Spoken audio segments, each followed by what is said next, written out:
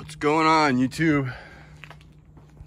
I'm here to make a long-awaited video on leveling a mower deck, but also I wanted to include some information on the science of the cut, how the mower deck actually functions, to clarify some things and to try to clear up some common misconceptions people have about the cutting process and the actual physics behind it. So to start, the key piece of information that I want people to really kind of grasp is the mower deck does not function off a vacuum. There is a feature of the cutting process, which is a partial vacuum. However, it's not a direct as a vacuum cleaner sucking air into, say, a bag container. More along the lines of the mower deck is using the blades to manipulate the air pressure underneath the deck shell. And what that does is, according to, aerodynamics, air wants to equilibrate pressure. So anywhere there's a low pressure zone, whether it be in the atmosphere, on the ground, the air is going to want to equilibrate and bring the pressure to an equilibrium.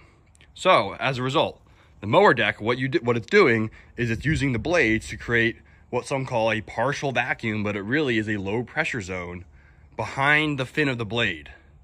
As the mower blade spins, it pushes the air that's in front of the blade out of the way, creating that kind of partial vacuum or low pressure zone. And it's absolutely essential that the mower deck's able to control the air that's being pushed by the fin of the blade, in a consistent manner. Otherwise, it won't be able to maintain a good low pressure zone behind the blade fin, which is absolutely essential for a good lift, because without that low pressure zone, you're not going to be getting the lift action of where the air from the outside of the deck wants to rush into the mower deck to try to fill the void left by the mower blade, that low pressure zone. It wants to equilibrate. So that is where your lift is coming from. But what's absolutely essential is that there's not too much air underneath the deck. Otherwise, it's going to be impossible to control the airflow and where it goes. So as a result, you have the creation of a physical deck shell, right? You have that steel on top and the sides, which prevent the air from coming in from the top, coming in from the side. So the only place it can come in is from underneath. So it has to come in along the edge of the mower deck, from the sides of the mower deck or the rear of the mower deck, because as you're moving forward, grass clippings are entering from the front, and you don't want air interfering with the entering of grass clippings.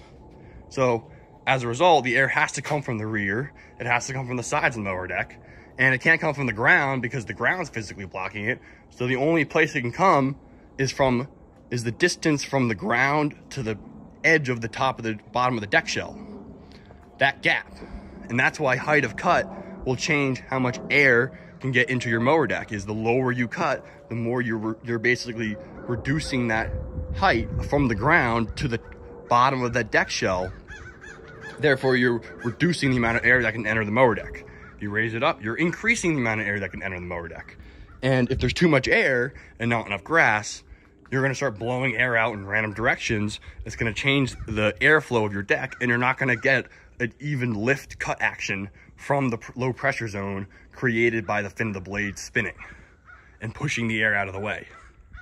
So it's absolutely essential that the mower deck is able to control the air that's coming in, and at the same time, it has enough grass clippings underneath the deck so it doesn't get overwhelmed by the air coming in, because there's too much volume underneath the deck available, not filled by grass, and therefore it gets overwhelmed and starts to lose air from random directions, ruining your cut quality. So as a result, when you're cutting something that's really thick and dense and consistent, there is no area where a big, swath of air is gonna all of a sudden come under the deck and ruin your cut.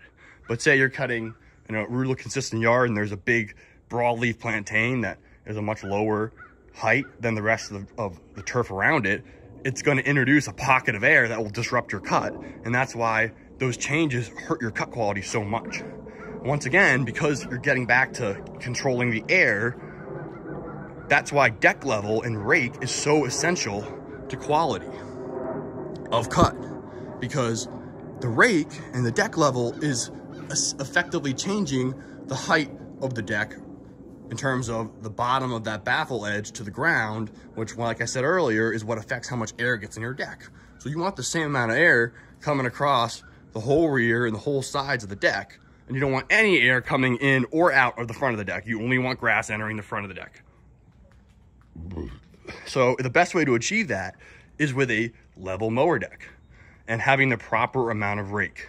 So that brings me to mower deck level and the process of doing it. The first thing you want to do, and the most difficult thing, is finding an area that's actually level for all 4 tires of the machine.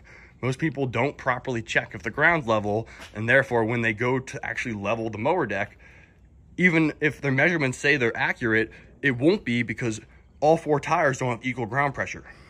So what you do is you can either take 2x4s or 4 blocks of wood. You lower the deck onto those blocks of wood, and then you go up to this pedal and you push it back to unload the spring weight. You can see here the spring that holds the deck up.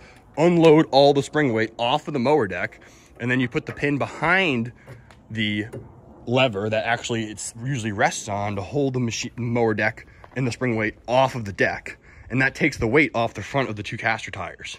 Once you do that, you can come up to the caster tires, grab them, and try to move them side to side, right? And when you do, you can see the one on my right is much tighter and harder to move than the one on my left, which tells me that the mower is not sitting on even ground right now.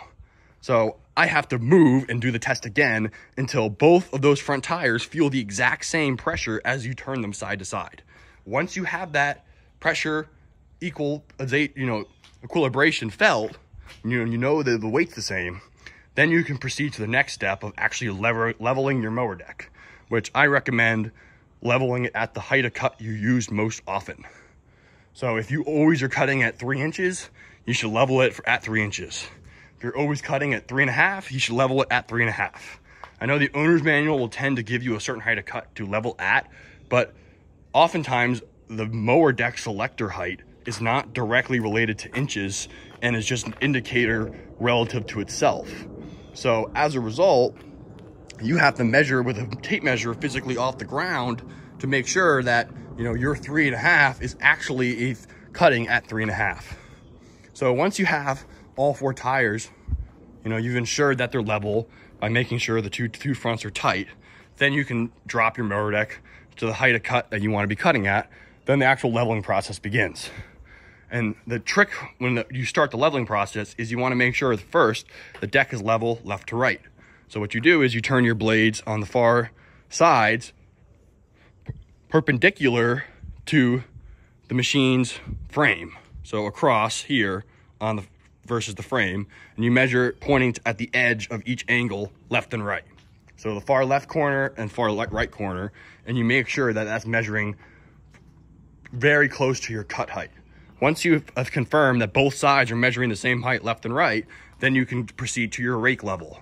So you have first start, for example, with your left blade, forward to back, you measure the back height, then you go to your right side, you measure the back height of the blade on the right side. You make sure that those 2 heights are the same. Once that's confirmed, the 2 rear are the same, then what you want to do is you want to measure the height of the blades front to back in the front of the left and the right, but also the middle. Because true deck rake is actually the difference between the height of cut between the middle blade facing front to back and the 2 back blades facing front to back, they're back of their blade. So once you have the height measured and the 2 rears facing front to back equal, the front facing front to back matches the 2 fronts in height of cut, then you've achieved your deck has been leveled. Now, the tricky part is you have to do all this while having operator weight on the machine. So say you weigh 180 pounds, you either have to get a buddy who weighs 180 pounds or put close to 180 pounds of weight on the seat to make sure the tire's sitting down and everything, loaded up the way it's going to be when you're cutting doesn't change the height of the rear of the deck. But if you can confirm that all 4 tires are the same, you've lowered the deck, you checked the deck level left to right, so both sides, the left blade pointing left, you know, perpendicular to the frame is the same as the right blade pointing the right, perpendicular to the frame. They measure the same height. That means left to right, it's equal. Then you put the left and right blades front to back, one at a time. You measure the rear height of both, make sure they match. And then once you've done that and you know they match, you go back to the middle, you measure the front of the middle blade, and you make sure it matches the front of the 2 left and right blades. Once they match, you go back through the whole thing to make sure nothing's moved. And if it has not, you tighten your bolts down and your deck has now been leveled the correct way. And what you'll notice is if you go through all those steps properly and execute them well, the mower deck will not only leave a flatter, crisper cut, but you're also going to get a further discharge because you're not losing air in any random directions, and it should reduce the blowout the deck has as well.